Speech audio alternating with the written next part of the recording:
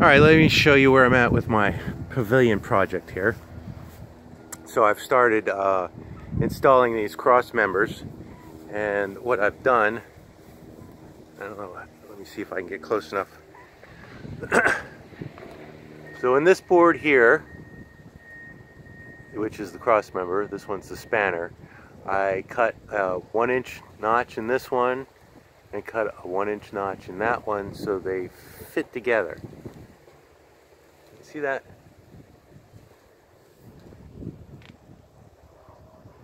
And then once they're all installed, I think I'm going to put another coat of stain on them.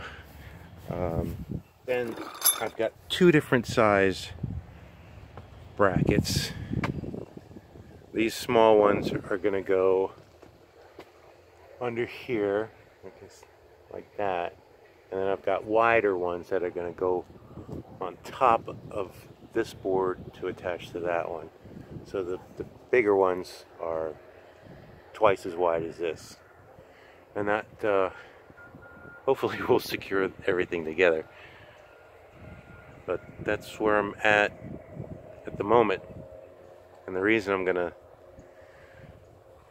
do another coat of stain, just because as I stain this and the wood sat and dried, it soaked in and it's not as dark as the customer would like. I kind of suggested another second coat. Plus, when I did my scarf joint wedges, I had to sand them down and then go over it again with stain. So now the scarf joint areas, the stain's a little bit darker because there's two coats there instead of one.